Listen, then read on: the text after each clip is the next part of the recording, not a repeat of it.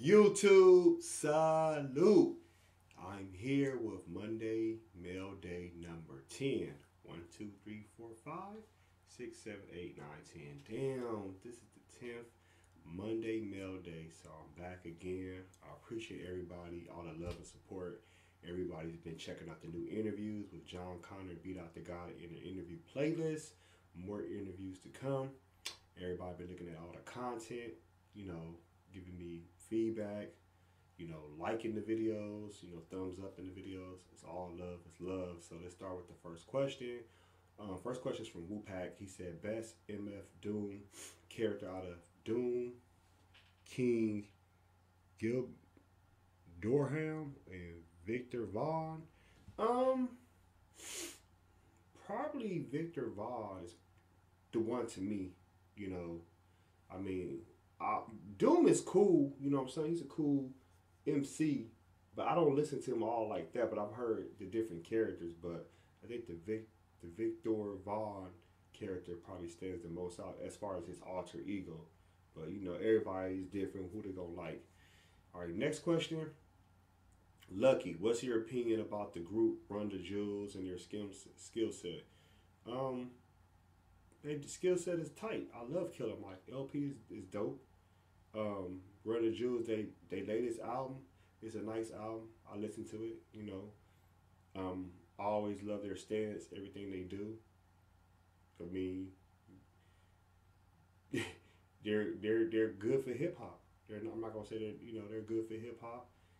Dope skills. I love the messages they have in their albums, and so I'm very thankful just to have groups like Run the Jewels that give hip hop a fresher breath air, because that you don't have to hear that same rundown bullshit. All right, next question is from Lucky. Did you read the news about Dave East regarding the beat selection having the same issue in the department with Nas? If you did, what's your point of view regarding that issue? I heard that bullshit. Dave East is his own man. He's not Nas 2.0 when it comes to production. I actually like Dave East, the beats he select. So I don't know what the fuck people are talking about.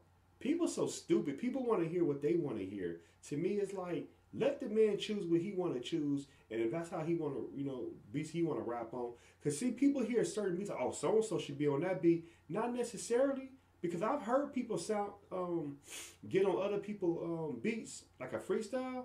It sounds tight, but that's a freestyle. Make a whole song. That's the thing. Can you make a whole song and make it tight? Everybody can't do that. And Nas always had tight beats to me.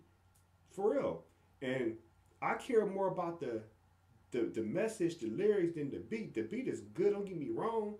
But if the beat overshadows the lyrics, then what? So, but thank you for the question, Lucky. Last question is from Woopak. Who won the beef between Eminem and Cannabis in your opinion? Cannabis by far. Eminem don't be beating no. The motherfuckers people say Eminem be beating is like Ja Rule and people like that. Eminem don't be beating nobody. He didn't beat K Reno. Cannabis destroyed Eminem. He was just blackballed. But Eminem didn't want to battle Royce the 5'9". You saw that shit. There's a lot of Eminem groupies out here, for real. Motherfuckers be trolling him and shit. To me, it's nothing wrong with having your favorite MC who you love and you want to root for. Ain't nobody tripping off that. All these motherfuckers just jump on certain people's dicks, whatever. To me, like I said, I never knew even Cannabis won the beef like that until I had to actually go back and analyze every diss record they had. Like, damn, okay, Cannabis got him.